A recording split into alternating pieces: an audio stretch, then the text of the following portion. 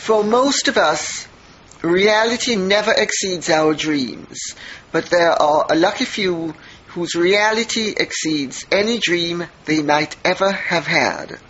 Bianca became one of those privileged rarities when Ferdy slipped a ring on her finger and turned her into more, much more, than the reigning queen of Mexican society.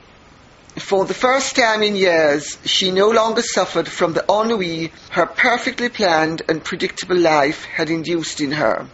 She now had to fit herself in with the plans of a husband to whom a typical day was an alien concept.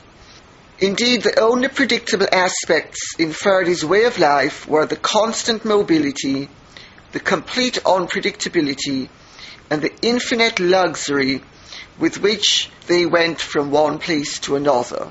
But what a way of life it was. The following Easter was spent in the Caribbean, cruising on Marjorie Merriweather Post's ocean-going yacht, the Sea Cloud.